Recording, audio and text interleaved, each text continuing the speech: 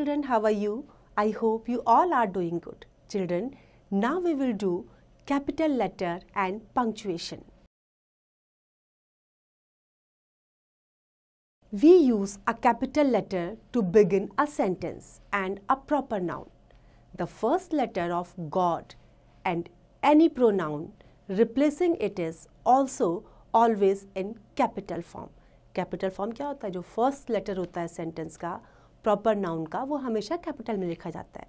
और जो God का और किसी भी pronoun का जो first letter होता है, जो उसको replace कर रहा है, उसको हम किस में लिखते हैं? Capital में.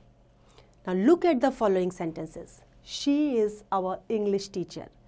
They have many books.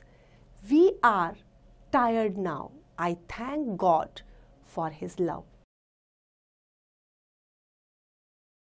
Now full stop and question mark.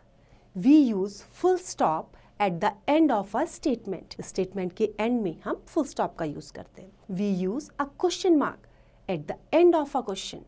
Question के end में हम question mark का use करते हैं. We begin questions with is, am, are, was, were, has, have and had. Is, am, are के साथ, was, were के साथ और has, have, had के साथ हम questions को start करते हैं. We also begin questions with WH words like what, when, who, why and where.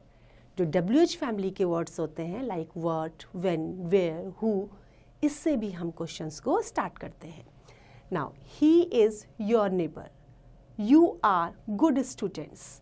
Am I not beautiful? Why are you angry? Next is exclamation mark.